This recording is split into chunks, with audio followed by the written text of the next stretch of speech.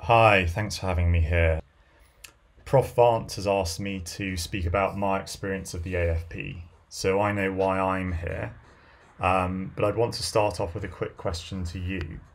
Why are you here? I think the simple answer is to learn more about the AFP, so I want you to think deeper.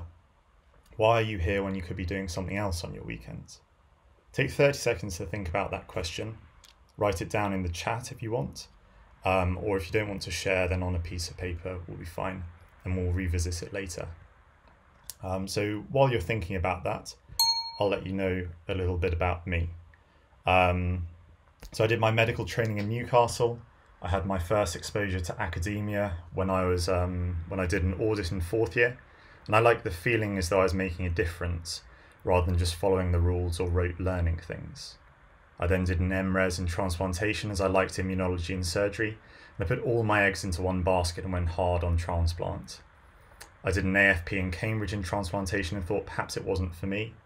So I took a year out to make up my mind, and when I did that I also did a PG cert. I ended up doing an ACF in urology as I decided I wanted to sleep when I was a consultant. So back to our question, why are you here?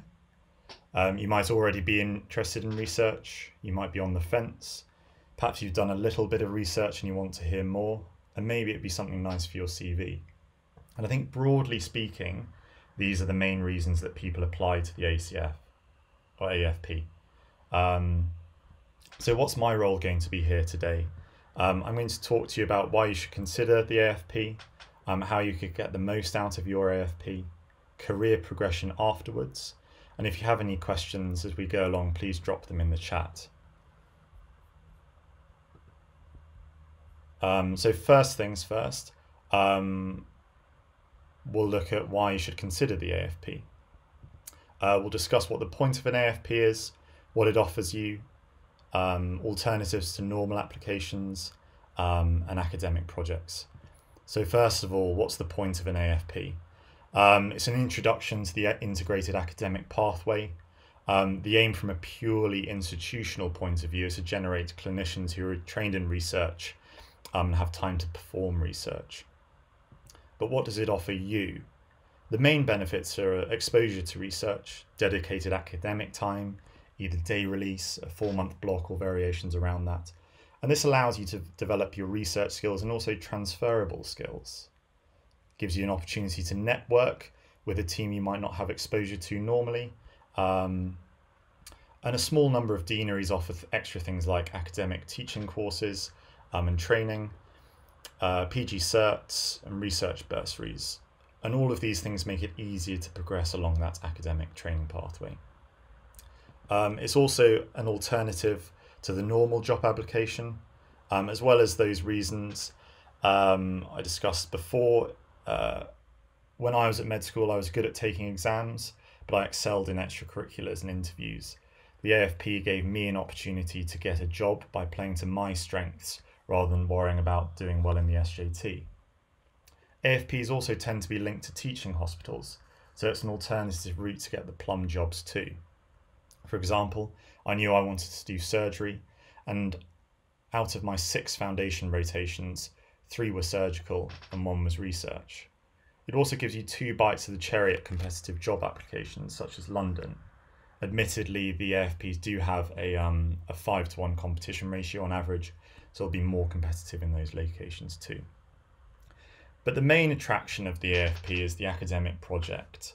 Some are themed AFPs, and they might have specific speciality themes, or they might go beyond medical research, for example, leadership and med ed.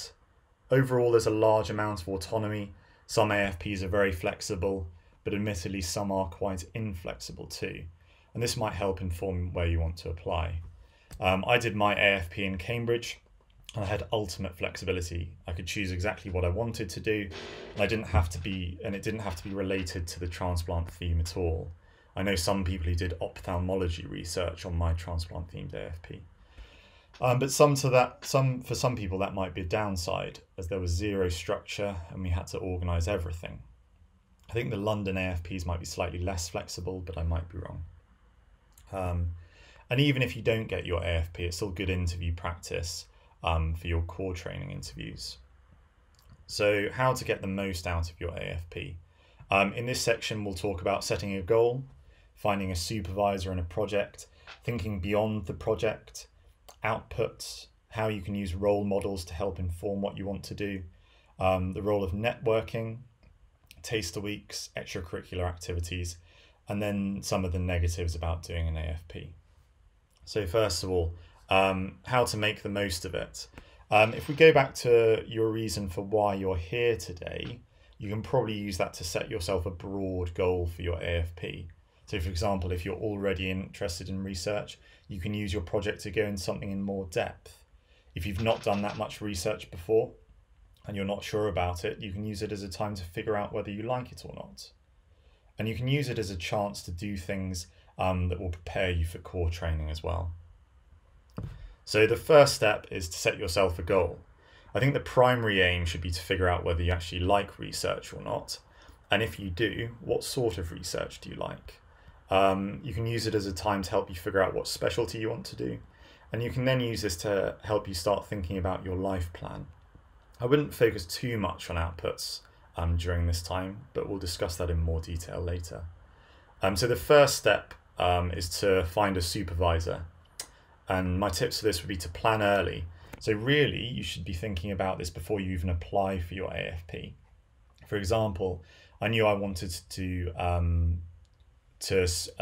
work with Professor Nicholson at Cambridge, who is an expert in ex vivo organ perfusion. So I sent him a message before I'd applied for the AFP to see what sort of projects I could be involved in.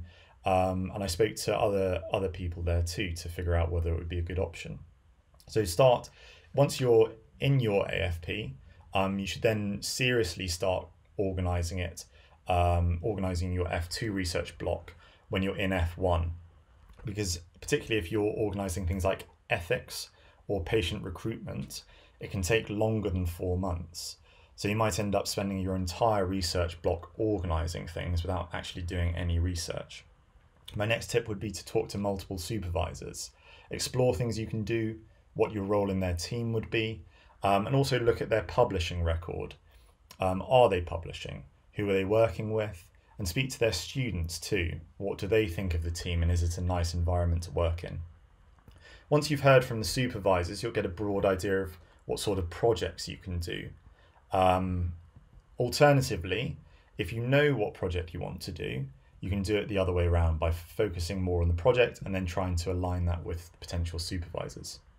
And depending on the flexibility of your AFP, you can do pretty much any project, but people tend to do preclinical work, such as lab projects, but also some data science. You might also do clinical work, so patient recruitment, clinical database analysis, involved in audit, but more commonly, there are also these leadership and management AFPs and also education AFPs. So there's scope to do anything really. So how do you figure out what sort of project to choose? This can sometimes be quite difficult. And what you can do to help yourself is to think about what you enjoy and what you dislike. That's obviously obvious, but think about why. Try and be as specific as possible. Patterns then emerge, and you can use these to inform and refine your choices.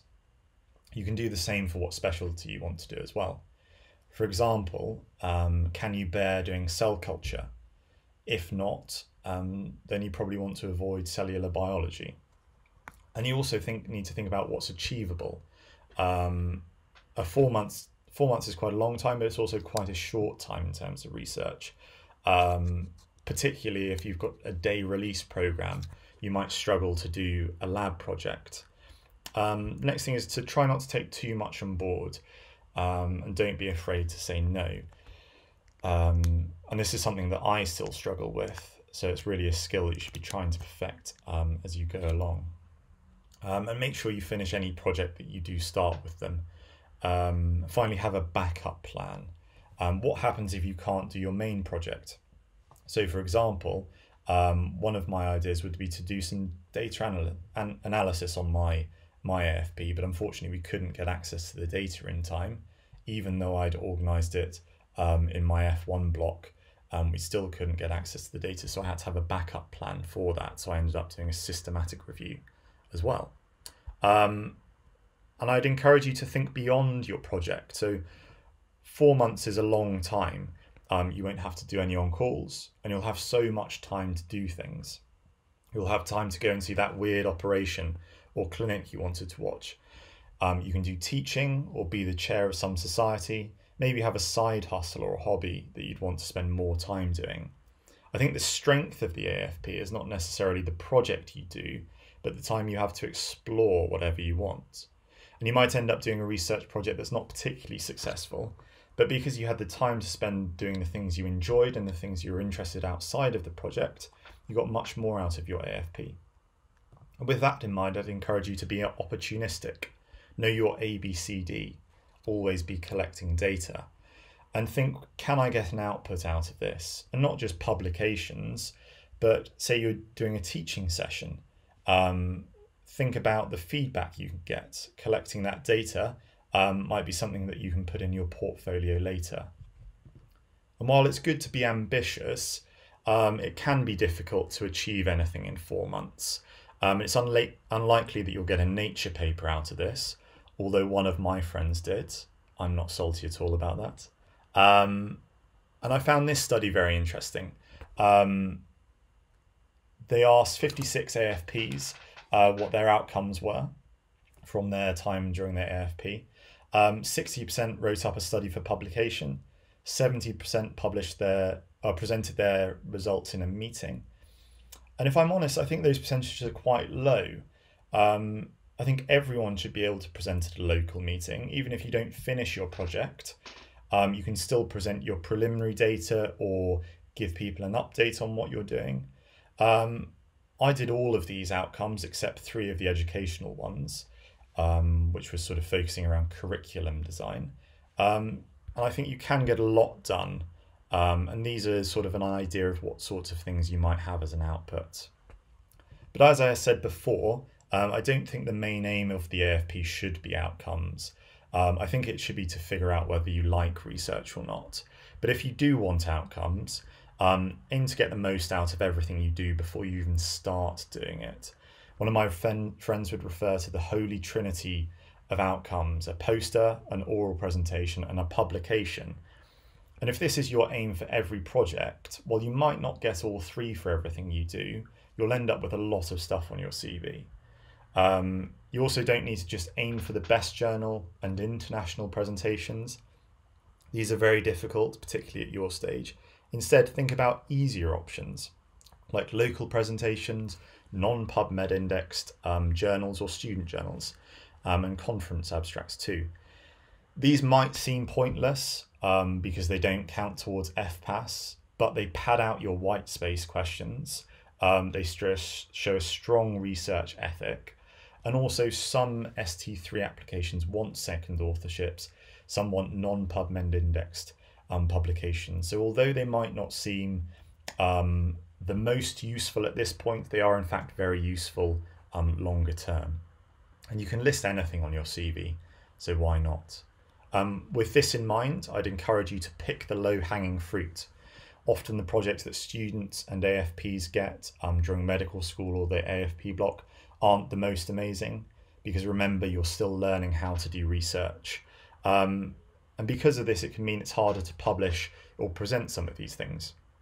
And unless you're publishing, trying to publish a case report on your grandma's pneumonia, you'll be able to publish almost anything if you try hard enough. This is one of my favorite articles. It focuses on, it's an educational article, but you can apply the same strategies for your own research. It has a great table in it that shows you all the places that you can publish things. But it's not all about publishing. It's also about making your life easier for yourself. So as well as seeking out those easy publication types, like, for example, writing a full research paper is very difficult. If you've not done much writing before, you can seek out case reports, letters, editorials, reviews, collaborative authorships. These are much quicker to write. It takes months to take a research project from start to submitted. it took me 1 day to write a case report that I published. And you'll never write that Nature paper when it finally comes if you can't write something simple. But like I say, it's not all about publications. You can make your life easier by finding a mentor. And that's not just your academic senior supervisor, but someone who can actually teach you research skills, so a PhD or a postdoc. You can also collaborate with others on your research. For example, you could run an experiment for someone else. In return, they'd help you run some of your experiments.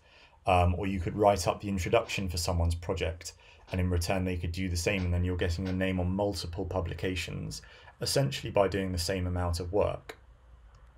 One of my friends used an analogy to describe research outputs, which I thought was quite good. He described that you have a kicking game and a defensive game. Your kicking game are your major successes, the international oral presentations, major prizes, publications in high-impact journals. But if you only focus on kicking, you're probably going to lose the game because that only forms a minor part of it. Instead, you also need to focus on slowly gaining ground consistently over time. These are your local presentations, your case reports, and some of the smaller outputs. If you have a good defensive game, you might only need 1 kick to win the match. But it's not easy to know what to do, what prizes or grants are available, what positions you could apply for. And one way you can do this, or you can figure out what's available, is by looking at what other people are doing. People generally like to show off what they want, or show off their achievements, particularly on LinkedIn. So if you search for AFP at whichever deanery, ACF at whatever other deanery, you can have a look at what they've done. And this will give you an idea of what you can do, both in terms of research projects, but also extracurriculars, prizes, societies you can apply for, and things like that. So let's have a look at an example. This is Sarah, who kindly agreed for me to share her bio with you. Let's have a look at what she's done. So in addition to her AFP and her ACF, she's also done an intercalated bachelor's degree, a master's of public health, and she's involved in global surgery and international groups. She's done some teaching and has developed some educational resources. I love looking at what other people have done. For example, with Sarah, I didn't realise that there was a WFNS, a World Federation of Neurosurgical Societies. And you can use this role modelling to see what opportunities there are for you. For example, maybe you're interested in dermatology.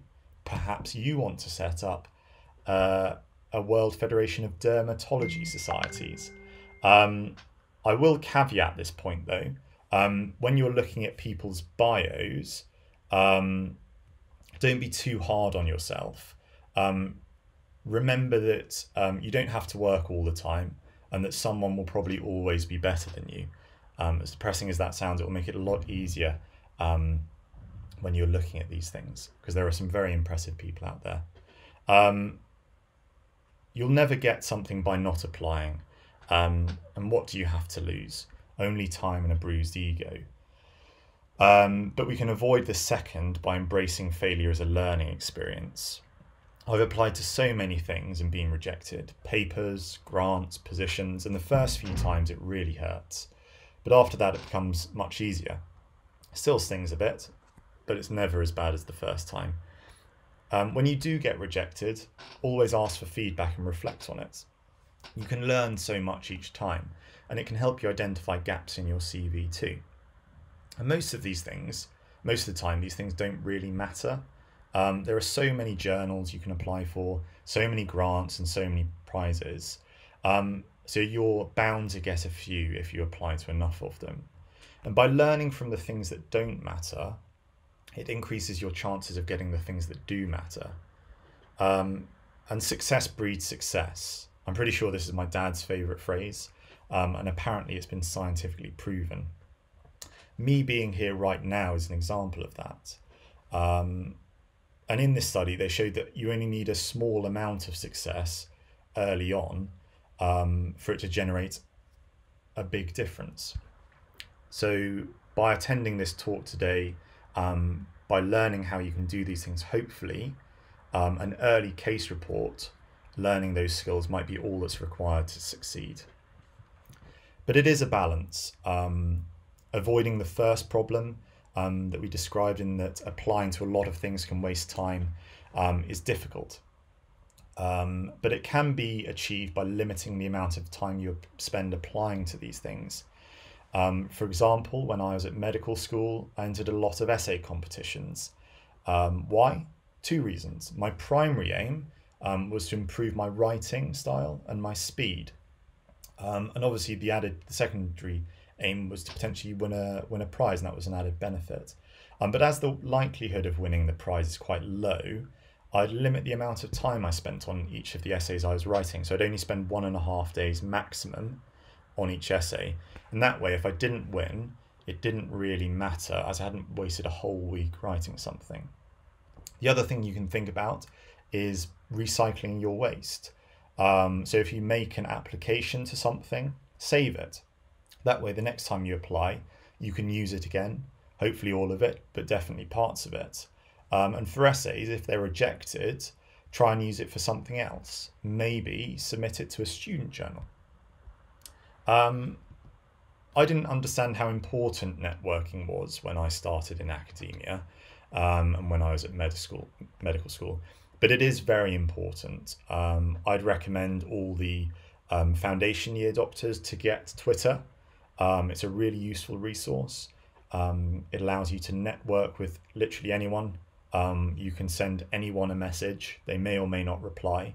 More often than not, though, they do. And that means that you've got essentially access to the entire world's experts. You can ask anyone any question. For medical students, maybe you want to consider joining Twitter, maybe not. I think it can induce a little bit of anxiety.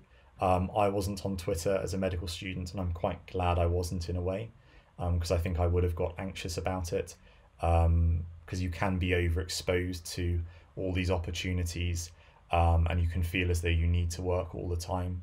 You don't. You can relax. You need to work hard, but you don't need to work the entire time. Networking, though, allows you to find out the insider information that's not often published.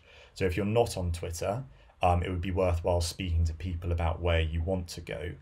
So, for example, speaking to the current AFPs, if you're a final year medical student, speaking to them can help you find out the insider information about the AFP project, or AFP in that deanery that you want to apply to. If you're a current foundation trainee, I'd encourage you to do a taster week as well during your AFP block, simply because it can be very difficult to know what specialty you want to do. Even if you're sure, it can allow you to maybe see a really niche part of that specialty. For example, not many centres offer andrology, urology research. That's pretty niche. So if you were interested in that, if you're interested in urology like me, maybe you'd want to do that. And there's this article, I'd really recommend it. I hear it's quite good. And that can sort of walk you through all the things you'd need to do a taster week. I'd also encourage you to do something fun. Spending your entire time at med school or foundation training focusing solely on research means your CV will probably be quite a boring read, and you will be probably pretty bored. And unless you've got an amazing project, it probably won't stand out. So have a think about what your unique selling point is. Maybe you run a sport, or maybe you do a sport, or you run a society, something like that. I'd aim to be as rounded as possible for your own sanity, if nothing else. So what are the downsides to doing an AFP? Well, research is difficult. It's frustrating when your experiment fails and you have to repeat it, especially if it's the 4th or 5th time it happens. It can take a huge amount of time to do research, not just the project, but the write-up, preparing posters, things like that. And most of the work is done outside of working hours, so you don't get paid. And it's time that you could be doing a locum too. You need to hit deadlines. So last week I stayed up until midnight one day because I needed to make changes to a paper so we could submit the results to a conference by the deadline. And you'll need to make sacrifices. So I wrote this presentation on a night shift. last week when I could have been sleeping, or I could have been watching a film or something like that. And it's also lonely as well. Simply starting a new job in a new city on an academic block means you won't have as much exposure to everyone who's doing the normal foundation program. And running experiments in the lab, sometimes they'll be running at weird hours. Often you'll just be doing the experiments alone. So it can be a little bit lonely.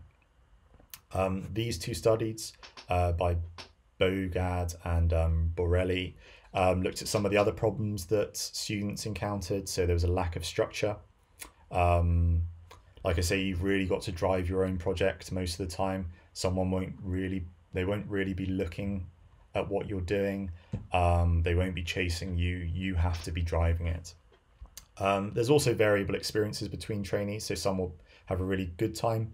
Some might have and get loads of stuff out of it. Some might have a really difficult time. And that, I think, is the benefit of speaking to people who've done it before. They'll be able to give you that insider info about what worked, what didn't work, and why.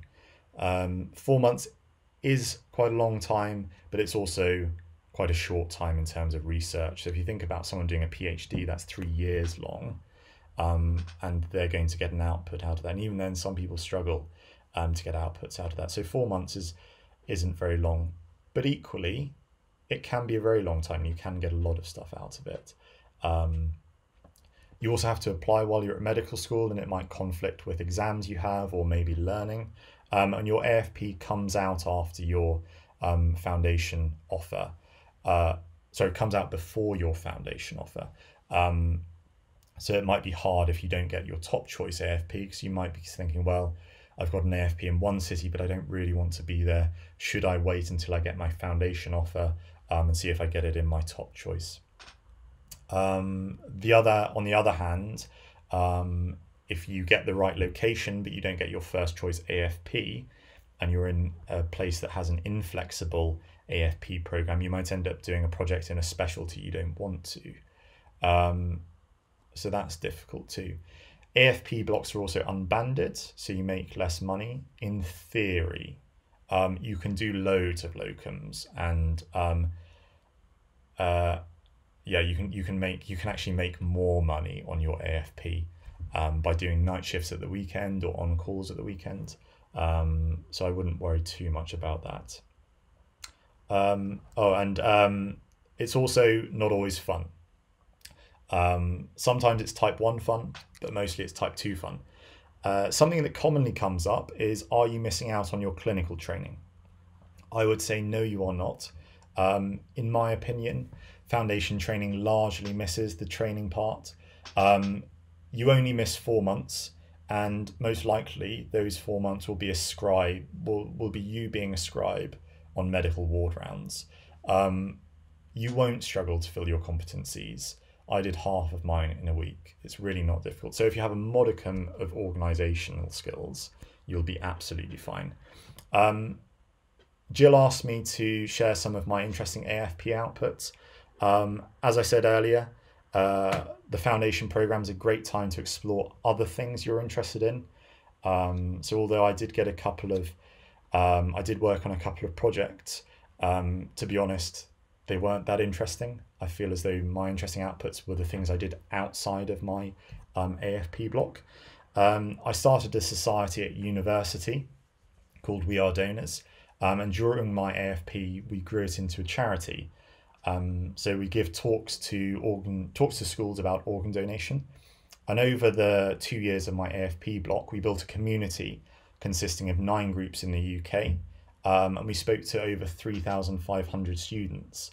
And by exploring this interest, first of all, I enjoyed it a lot, but also we won loads of prizes from universities, international and national conferences, and we were awarded grants for our work.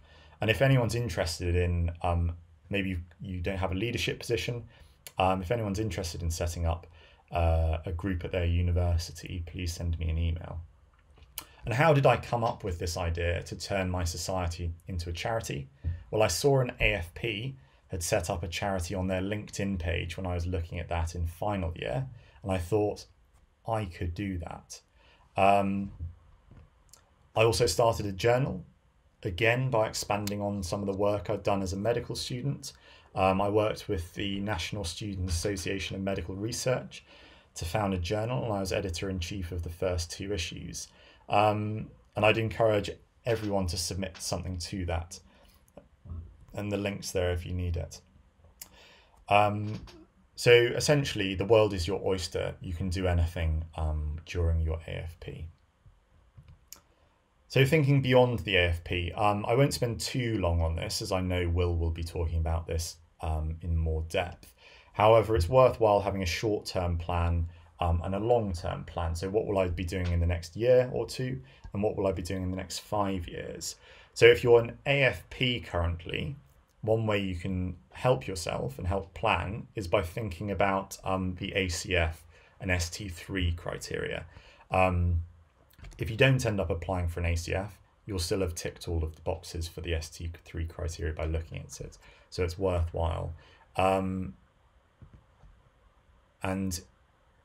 here are some resources. I'll touch on these in a little bit, sorry. So I didn't apply for the ACF or core training in my F2 because I knew I wanted to do research, but as I said before, I wasn't really sure which to choose, whether transplant or urology. And with the ACF, you're locked into it. So it's a 10-year program, the ACF. So I took a year out as an anatomy demonstrator. I did a bit more urology and found that was a good fit, but I still wasn't really 100% sure. So I applied for the Cambridge ACF in transplant and the Oxford ACF in urology. And in the end, I was fortunate enough to get both. So that scuppered my plan to make my decision a little easier. But I think it shows that if you do your academic preparation well, it doesn't matter so much if you change your mind about what specialty you want to do later.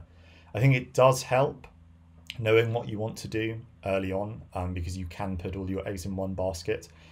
But if you change your mind later, that can make it slightly more challenging, but it's not impossible. I did it, and I know people who did ENT, all ENT, and then they changed their mind and now they're a general surgical ACF. So it doesn't matter if you change your mind. But beyond AFP, I think you have to be genuinely interested in research. And I don't think it's worthwhile applying if you're just doing it for your CV. It's far too much work. And you're taking away someone else's place and you won't get the most out of it. So I wouldn't recommend that. And you don't need loads of publications. I think I had 3 when I applied for ACF, but you do need a unique selling point. So I think it'd be worthwhile working on that. So for further reading, for medical students, these are 2 articles I'd recommend. They summarize the positives and negatives well, and how to apply as well. They also publish the white space questions in advance now, which they didn't when I applied. We only had a week to write ours. And I think even if you're not in the position to apply, so you're in non-final year and you're watching this talk, I think it might be worthwhile having a look at those anyway, because it might help you see if there are any gaps in your CV that you might want to fill in the time you have left. And for foundation doctors who are interested in applying to the ACF, they publish the interview shortlisting criteria. So it's worthwhile having a look at those in advance, and you can see those in Appendix 5 of that article or that report. So you just need to try and work through that and tick every box on there. Some of them are quite difficult, so you might not get them. I didn't have all of them, and I still got my ACF. But it's worthwhile having a look at those, and then also the core and specialty training portfolio schemes as well to help you plan what you might want to do. So in summary, we've talked about what the AFP can offer you, strategies for making the most of your AFP, and you can also apply these more generally to research at any time. And we've also talked briefly about how to start making a plan for the future, and how that can help you in your future too. So I want you to reflect on the following questions. Why do you want to do research, and be specific about that? What specialty, project or supervisor might might you want to pursue? And again, be specific. Are there any missing outputs from what you're already doing? And can you squeeze the pips from anything you've done anymore? What's your unique selling point? What extracurricular activities are you doing? And taking all of this into account, what's your plan for the next 2 years? I started getting interested in research in my 4th year of my medical degree, and I sort of seriously considered the AFP about 18 months before applying. And before then, I didn't really have anything on my CV. So you can do quite a lot in that amount of time. And if you've left it until the last minute, again, I wouldn't worry. You can often piece together all the things you've done into something that tells quite a nice story anyway. So thank you very much for listening. I'm happy to answer any questions if you just post them in the chat. And these are some opportunities you might be interested in. As I discussed previously, we're looking to set up new university groups, and you can send me an email on that email address if you have some things that you think might be suitable to publish in a student journal. I'm not involved in this anymore. I've passed the baton on to someone else, but I'd highly encourage you to do it. It's really good at getting sort of honing your research skills and writing skills. And also, if you don't have any publications and maybe you want a collaborative authorship, you can get involved in this collaborative that we're running. And you can find out more information about all of these on the links or by sending emails. Thank you very much.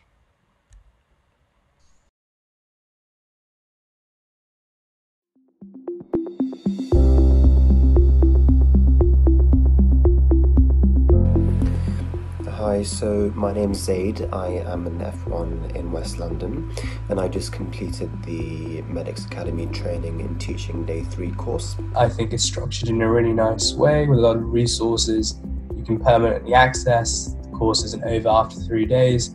You've got a ton of online content that you can always revisit, and I think that is fantastic.